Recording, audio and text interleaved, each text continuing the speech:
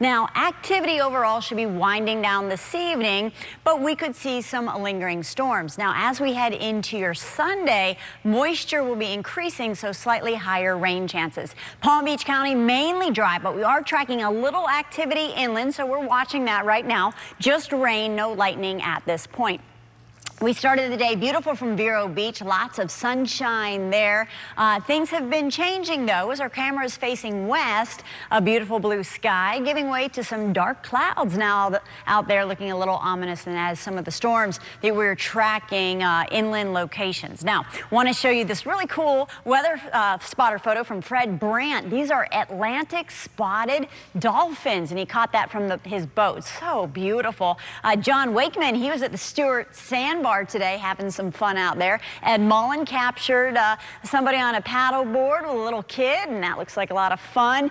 And then a nice beach picture. So it was lovely. Another hot one today. Vero Beach made it up all the way to 95 degrees. Their average for the time of year is 91, and their morning low was 73. West Palm Beach, not quite as hot, but still steamy enough, 93. Our average is 90 degrees. Current temps right now, you can see a little rain-cooled air, places like Fort Pierce, Vero Beach, Indiantown, upper 80s. But look to the south, Wellington, right now 97 degrees. That's the actual air temperature, so feels like temperatures still in the triple digits. If you're headed out on this Saturday evening, temperatures will be in the mid-range of the 80s.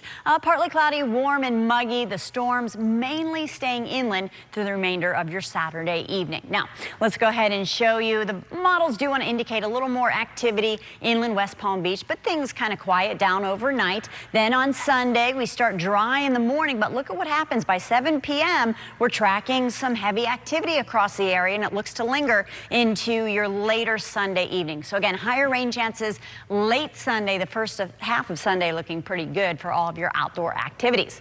Now in the tropics, we are tracking a area of a low pressure that in time could interact with a tropical wave as it moves toward the Lesser Antilles. Right now, only a 30% chance of developing in the next 7 days. We have a long time to watch it. If it does develop, then we'll let you know if there is any chance that we could see any impacts from this system. But right now, that's the only thing we're watching in the tropics. And we do have some more moisture moving in Sunday into Monday into Tuesday, but then some drier air Wednesday, Thursday, and Friday. So a little bit of everything. Tonight, temperatures dropping down to 81 degrees, mainly dry and muggy. Then tomorrow, hot, steamy, 93, mainly inland storms, but slightly higher rain chances at the coast too. Beautiful boating, seas only 1 to 2 feet, inland waters a light chop. And here's a look at your 7-day forecast. High temperatures staying near average for this time of year. Now check out the rain chances.